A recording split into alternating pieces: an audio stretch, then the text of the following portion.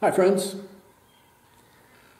Pretty hard to sit down and make a video about what's on my mind and not talk about what's been on my mind the last week about what's going on in the United States of America. Please enjoy my stories or whatever else might be on my mind today. I don't want to make any political statements. I'm not going to express any opinions about that. Certainly I have opinions, but that's not what my YouTube channel is for. My YouTube channel is to just try to give you some perspectives on a number of things. One of them is retiring in Mexico. Another one is living full-time in an RV. And today, I thought I was going to sit down and talk about something that stuck in my mind. I actually heard it from a guy named Steve Smith.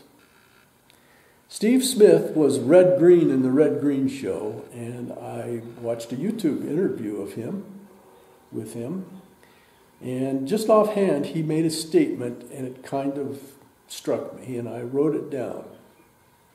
It was that when you retire, and I know a number of you watch my channel because you're interested in retiring in Mexico, or retiring to an RV. And I guess the theme that runs through whatever I do is about being happy in your retirement. Anyway, what he said was that you should never retire from something, you should always retire to something. And I think that's great wisdom. I wanted to talk about change today. The world is changing, and that's not new. The world has always been changing, and the world will always be changing. How we react to that is different for different people. There are people who fear change, and that can be as simple as absolutely needing a reservation somewhere before you go somewhere, so that you know where you're going to sleep that night. And there are other people who find that totally boring, and I don't think one is bad and one is good. It's just different. But people do fear change. Some of them, and others embrace change. There's been a lot of talk about justice and civil rights and hope and despair and doubt in the news lately. And I just wanted to give you my 2 cents about the big picture in all of that, as I like to think of it.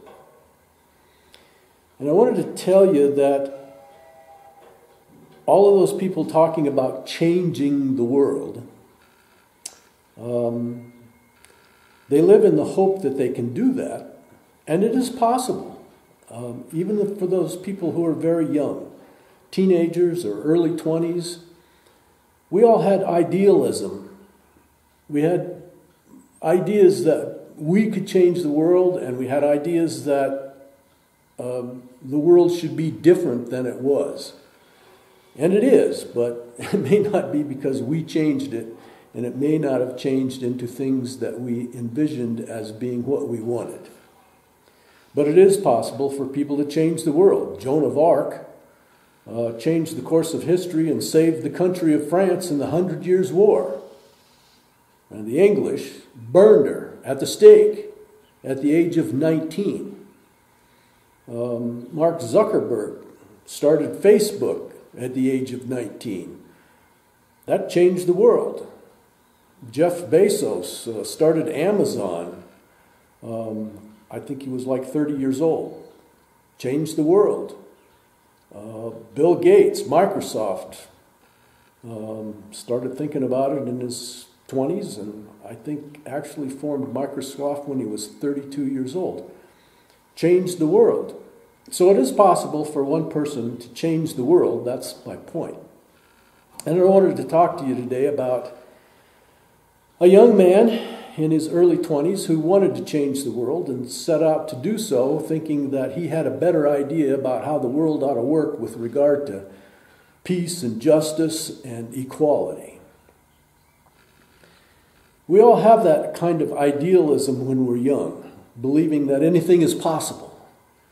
And then in your late 20s, a lot of us, we start to lose our idealism. And this young man did as well.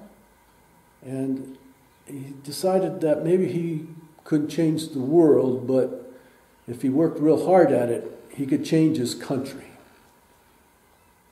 And in his 30s, his idealism kind of tempered down to just hope that he could change his state. In his 40s, he began to despair that he wasn't going to be able to do that. And he said, well, maybe I can just change my town. And in his 50s, he began to doubt himself and thought, well, at least I can change my family and make it a better, happier place. In his 60s, he started to develop some wisdom. And wisdom is a hard thing to come by. There's a great difference between intelligence and wisdom. And the older I get, the more I realize, I don't have as much intelligence as I thought. And I think that's what wisdom is. Maybe wisdom is knowing the difference between being smart and being wise. Anyway, the young man, now in his 60s, started to develop wisdom, but it was another 20 years in his 80s before he realized in his wisdom that what he could really change was himself. And then maybe he could have had a chance to change his family and his town and his state and his country and maybe even the world. So if you're hoping for change, don't despair. Do not doubt. You can change the world. And now, you know where to start. If you like me, give me one of those thumbs up. Please subscribe and hit that little bell so you know when I post next. Please share me with your friends on social media. Thank you for watching. I hope you enjoyed what was on my mind